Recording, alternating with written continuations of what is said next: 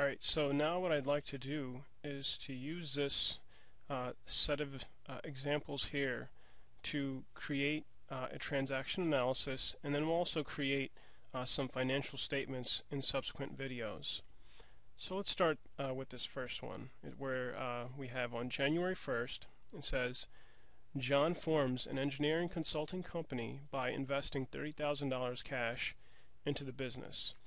So over here I have this accounting equation set up already. So let's go over here and we'll say that since he's investing $30,000 of cash, we'll say that's $30,000 of cash here. And because this is an investment, we're also going to have $30,000 of cash into the investment section. And now remember, our accounting equation is right here, so we have to balance these two sides out. So the next, on January 2nd, it says John purchases $2,500 worth of supplies for the business with cash, which includes things like wires and tools. So we know that supplies are going to go up by $2,500, and he purchased it with cash, so cash goes down by $2,500.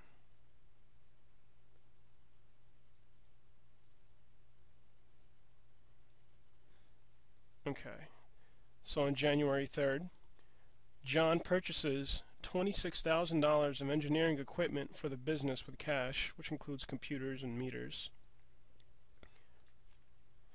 So we know that equipment is going to go up by the $26,000. Is actually a plus sign here. I first started writing a dollar sign, but it's a plus sign. And because it was for cash, we know that cash is going to go down by $26,000.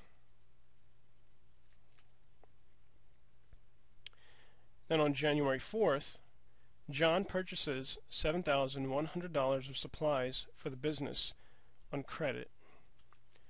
So we know that supplies are going to go up by $7,100, and this purchase was on credit, meaning that he's going to pay back whoever he got it from later. So that's a liability. If it had been for cash, then we would have deducted cash of $7,100, but he's going to pay in the future. So this is a liability for $7,100. And then it says on January 5th, John provides consulting services to the city and collects $4,200 in cash. So first thing we know, cash is going to go up because he collected cash for $4,200. So that's a $4,200 increase in cash. And because this is services in the normal course of business, that cash is considered revenue. So revenue goes up by the $4,200. And then it says on January 6th, John pays $1,000 in rent for the building where his consulting firm is located. So now he's paying $1,000 in rent, so we know that cash is going to go down by the $1,000, and this rent is an expense. So an expense, again, expense goes up, but because expenses are deducted from equity, we're going to write this negative sign here, and we'll say that expense was for rent. Then on January 7th, John pays $700 in salary to an employee.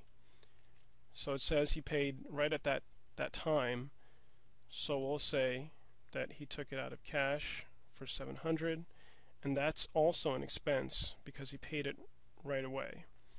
So $700 goes out for a salary expense. Okay. So on January 8th, John provides consulting services of $1,600 and rents out a portion of his office to Business X for $300. And bills Business X for $1,900. So now we're working with it's two different figures here: $1,600 in rent and I'm sorry, 1,600 in consulting services and 300 in rent. So now we know these are revenue because number one, he provided consulting services and he also has rent revenue. So there's 1,600 of the consulting services, and there's also 300 in rent revenue. And he's not going to receive this yet because it says that he billed the client for this amount, and he billed the client for the 1,900. So we'll say the 1,900. You know what? Sorry.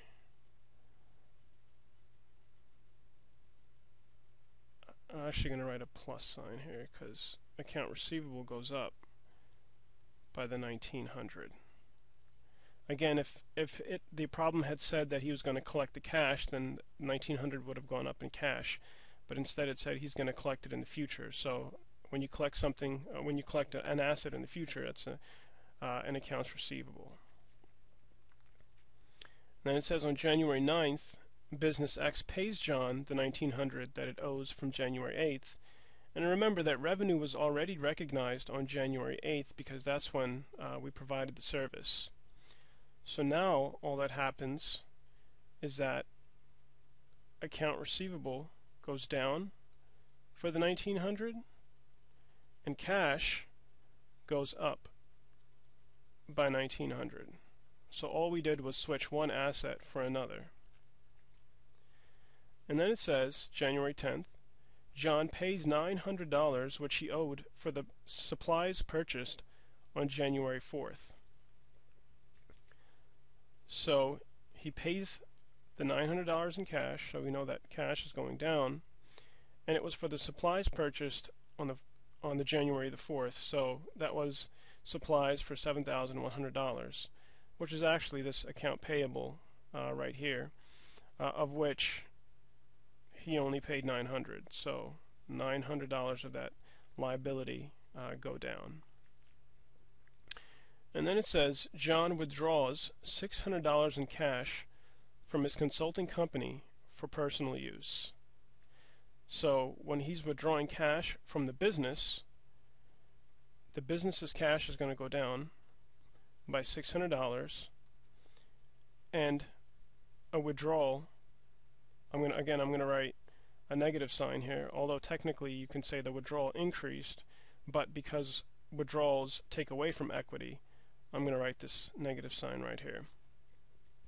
So now what we want to do is we just want to find some sums for all of these line items here.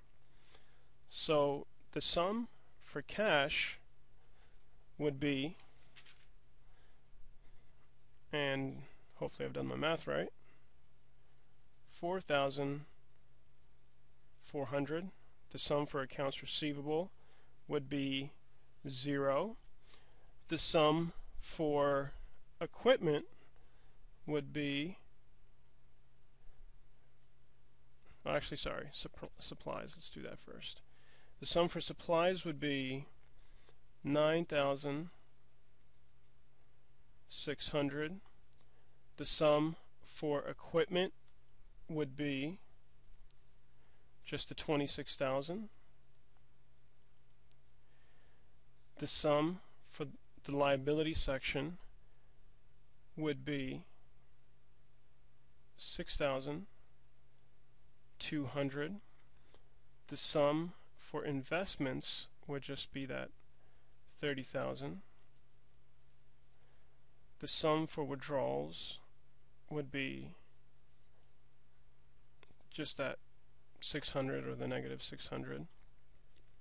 But again, even if it's a negative, we still consider it a sum. For revenue, we would have a total of 6,100, and last, for expenses, we would have 1,700. So again, this is just the main example that I used, and then I'll use these numbers to create financial statements in subsequent videos, so check those out. and you'll get an idea of how we create financial statements based off of these numbers.